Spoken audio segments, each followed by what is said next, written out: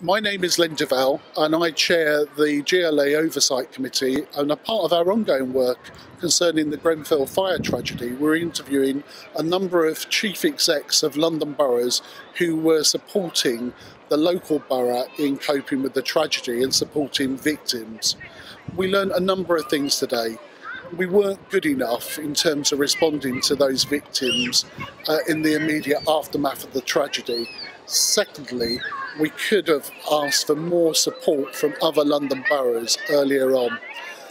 This is important, these lessons are learned to make sure that we minimise or stop any reoccurrence of these issues if there happens to be any future tragedies that occur in London.